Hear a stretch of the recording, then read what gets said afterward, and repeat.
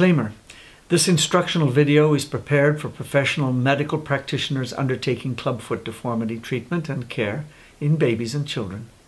Clubfoot treatment is a specialized medical intervention and should only be undertaken by medical professionals specifically trained and skilled in the technique and licensed by the appropriate legal and medical regulatory bodies in their jurisdiction. Hello, my name is Dr. Norgrove Penny, and the title of this video is Why the Ponseti Method Works, looking at the kinematics of the tarsal bones and the subtalar joint. Now we know that the Ponseti method of manipulation and casting works, and works very effectively and very efficiently, and has dramatically changed the way we treat clubfoot deformity in babies.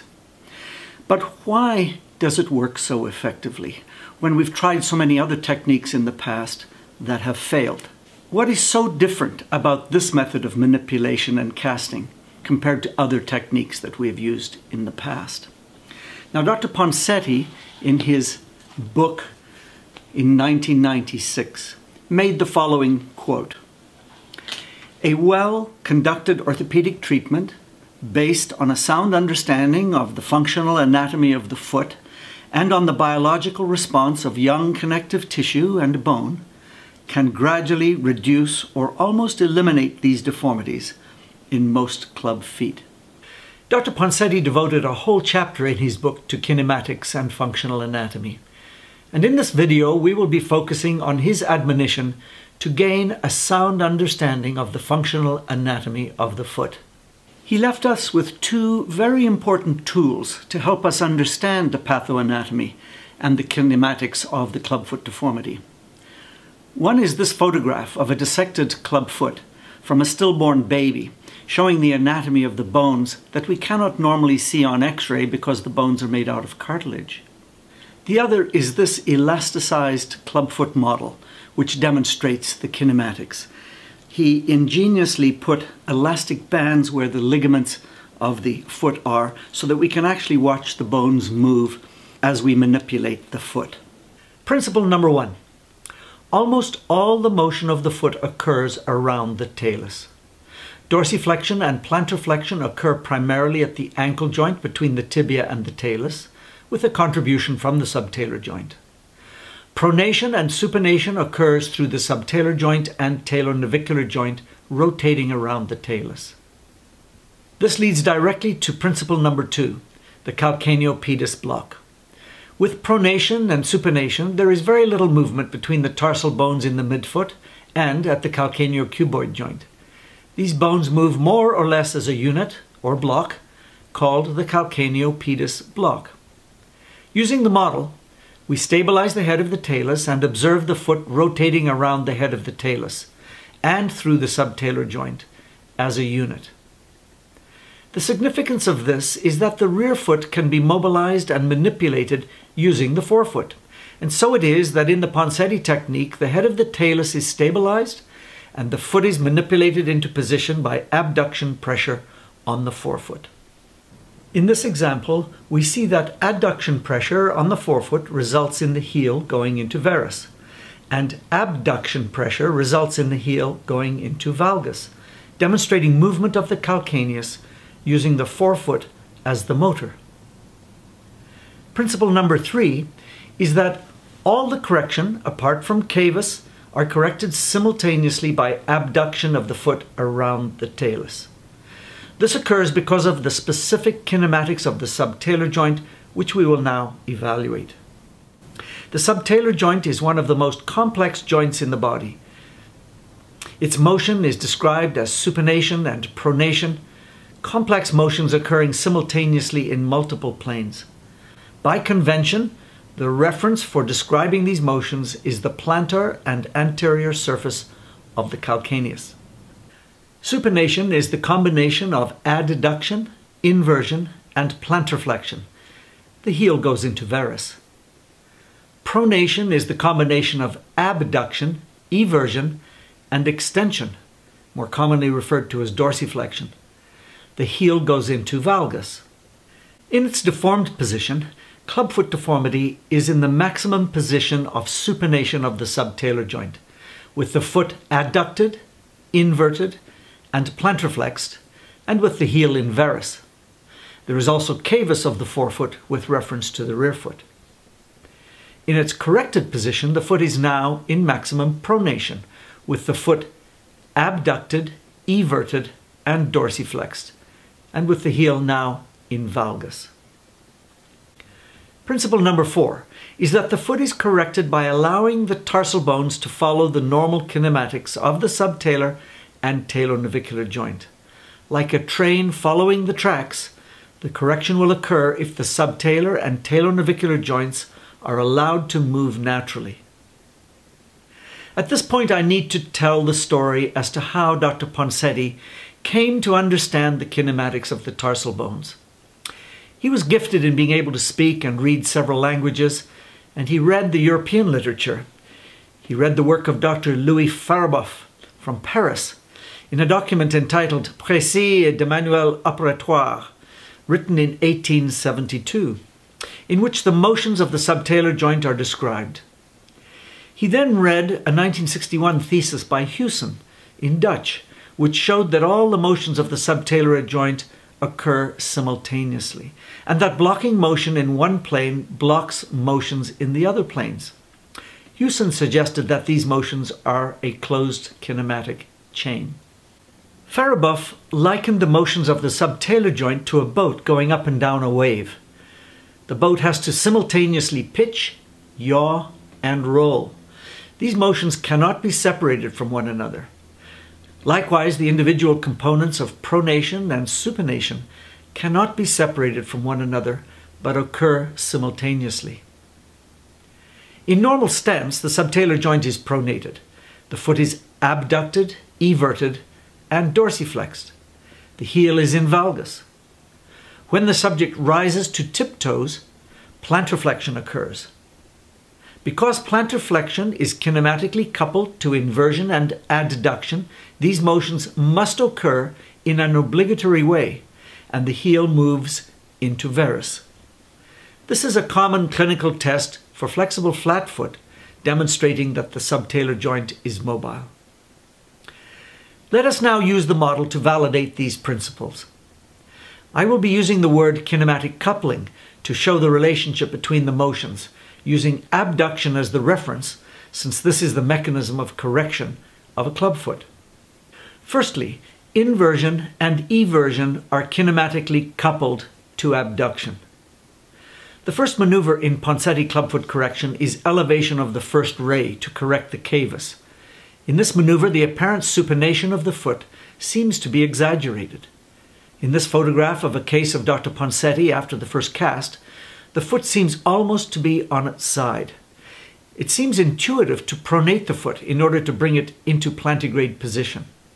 And this, in fact, is what we did prior to adopting the Ponseti technique.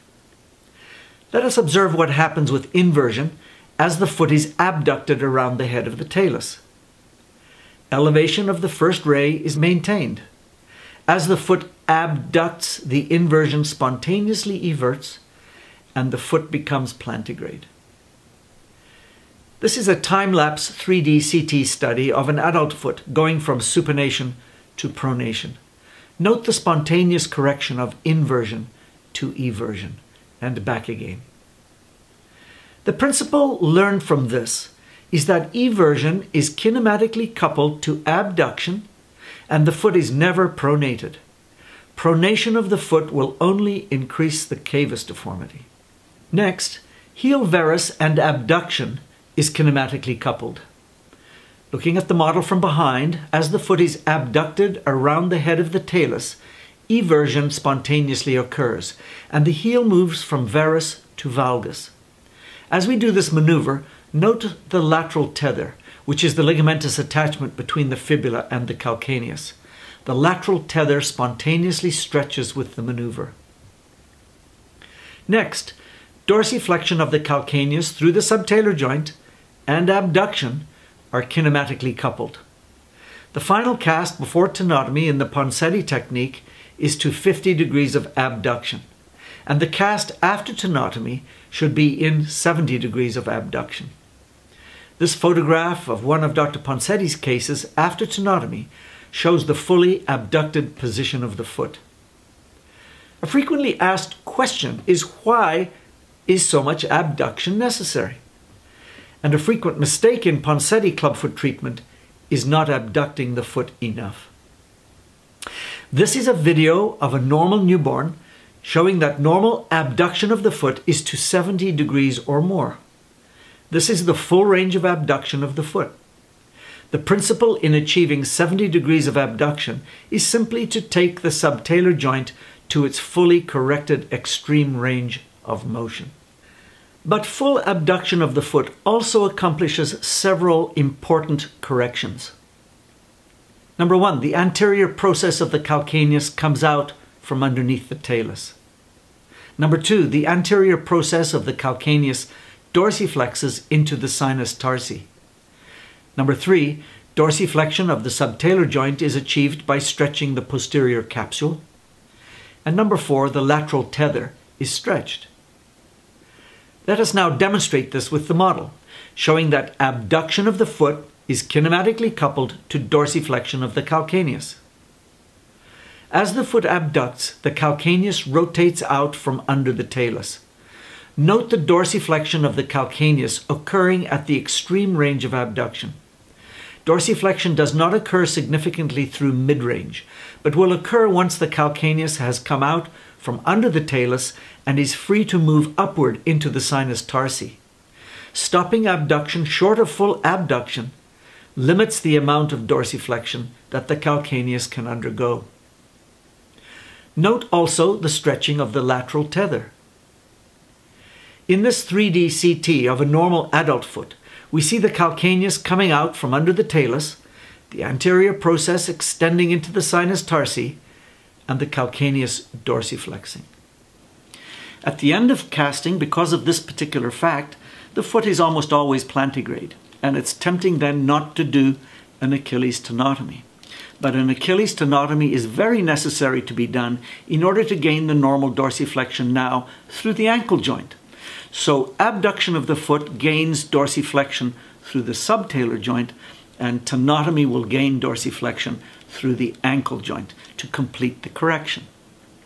Dr. Ponseti liked to put his thumb on the head of the talus in such a way as to feel the anterior process of the calcaneus coming up to touch the undersurface of the thumb. When he felt the calcaneus entering the sinus tarsi and contacting his thumb, he was content that full abduction had been achieved, and it was time for tenotomy. Principle number 5, therefore, is that full abduction of the foot is necessary to effectively treat clubfoot deformity. The tarsal bones must be allowed unimpeded movements, and great care must be made never to apply any pressure over the calcaneus to block its motion. So now we've examined why the Ponseti technique works. It works because of kinematic coupling of the tarsal bones of the foot and using the forefoot to motor the rear foot through the phases of correction. Let's have a look now at why the old system failed. Certainly when I was a younger orthopedic surgeon, I was taught to manipulate this foot in 3 different sequences. Firstly, to abduct the foot, then to correct the heel varus, and then to dorsiflex the foot. In other words, to break down these motions into 3 different segments. And what we found was we could seldom correct the foot fully, and we had to go to surgical treatment. We never abducted the foot beyond neutral, really. Dr. Ponseti referred to this as Kite's mistake, which was to block the movement of the calcaneus. Because in order to do the manipulations I've just described, one has to hold the calcaneus to manipulate the forefoot. So let's do this as an experiment. I will now hold the clubfoot model the way I used to hold the club feet when I corrected them. I will first abduct the forefoot, then evert the heel, and then dorsiflex. And let's have a look at where the correction is happening. The calcaneus is held, the forefoot is abducted, the heel is brought into varus. And what we can see is that we're getting a spurious correction through the mid-tarsal joints. We are creating a secondary deformity in order to correct the primary deformity. And that's because we haven't allowed the subtalar joint to follow its normal trajectory, and the calcaneus has not come out from underneath the talus. So the effectiveness of the Ponseti technique has to do with Dr. Ponseti's understanding of the normal kinematics of the tarsal bones of the foot and the subtalar joint, taking advantage of them in order to gain the correction. And this was a completely different viewpoint than we had had prior to 1996 when he published his book. And it's to him goes a lot of credit for opening up this particular bit of knowledge for us so we can now correct babies' feet without surgical intervention. I have found, as I've taught the Ponseti technique over the years, it's this demonstration of the kinematics using this elastic foot model that has allowed many practitioners to understand finally why the Ponseti method works. Not just that it works through a formula, but this is why it works. And we can gain an impression of what's happening in these little bones by feeling them through the skin. I have always thought of Dr. Ponseti as the Michelangelo of the clubfoot world. Such a great artist, such a great technician in correcting club feet. It was Michelangelo who, looking at a block of marble, said, "I saw the angel in the marble and carved until I set him free." He could see inside the block of marble the shape that he wanted to set free. And so it is, Dr. Ponseti could see the movements of all the tarsal bones of the foot and simply manipulated the foot to set them free from their bondage. And so it is, if we understand how the tarsal bones move and work, if we can see them with our mind's eye using this model, then we will understand how the correction is achieved and when we have a most perfect correction of the club foot. Let us review the important principles of kinematics of the tarsal bones. Number 1, the calcaneopedis block.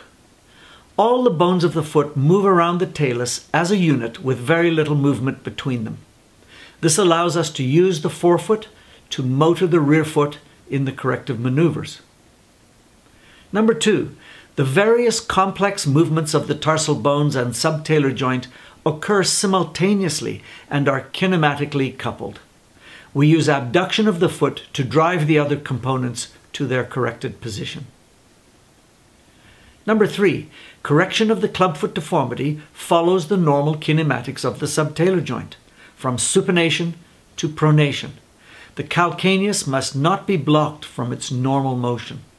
Number 4, it is necessary to obtain maximal abduction of the foot in order to obtain full eversion and dorsiflexion of the calcaneus. On behalf of the Global Clubfoot Initiative, I hope you've enjoyed this video and come to understand a little bit more about the dynamic processes that allow us to correct babies' feet when they have clubfoot deformity.